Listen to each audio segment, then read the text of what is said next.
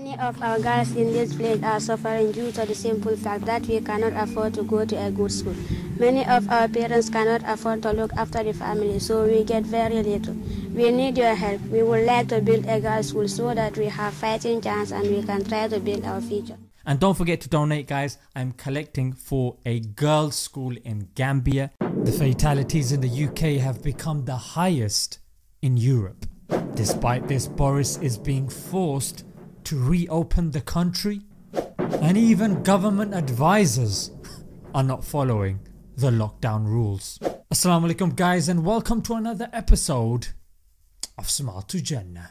Smart to Jannah.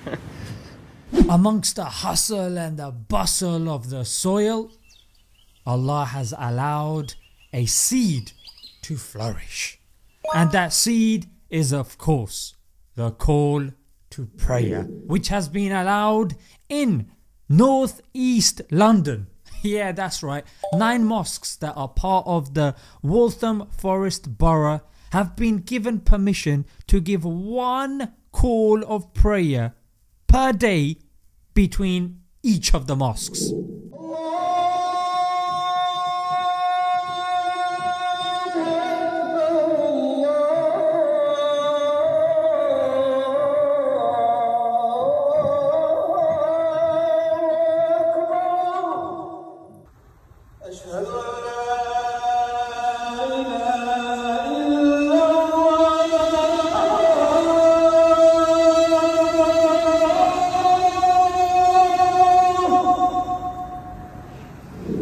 Let's not forget that in the last month, the adhan has been played on the loudspeaker in Germany, in Canada, in the United States of America, out of all the countries, the US, and of course the Quran was recited on the streets in Italy.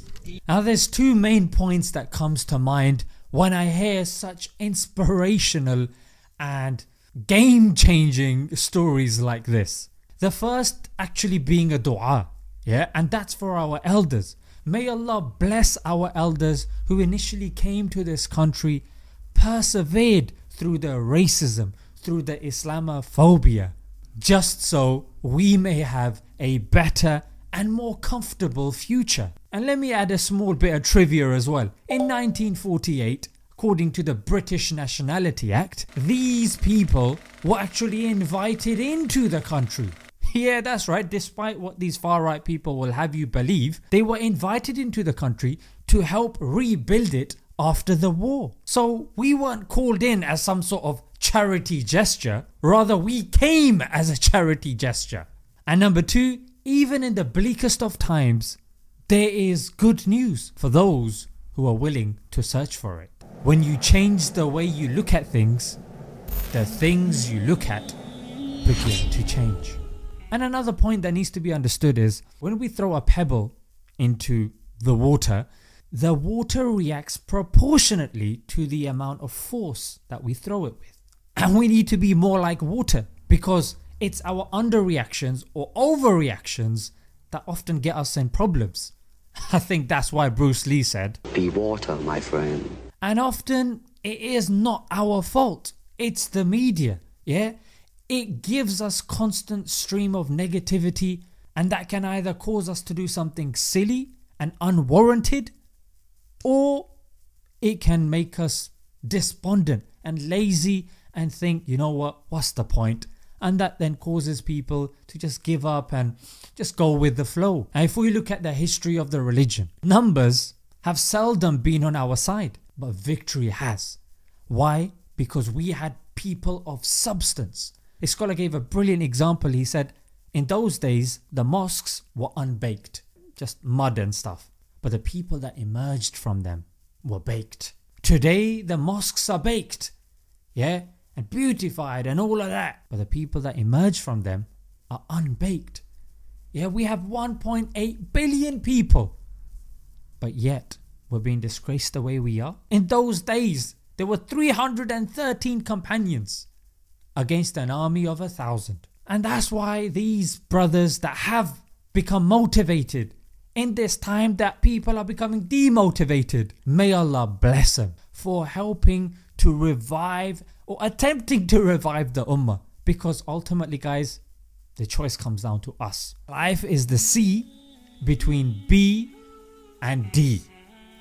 B being birth, D being death, and the C is choice, and that's what it comes down to in the end. MashaAllah, we're at home now, Ramadan, lockdown. It's showing that we can be more introspective. We can spend time with our family. We can wake up for the prayers. We blame circumstance when in reality we should be blaming ourselves.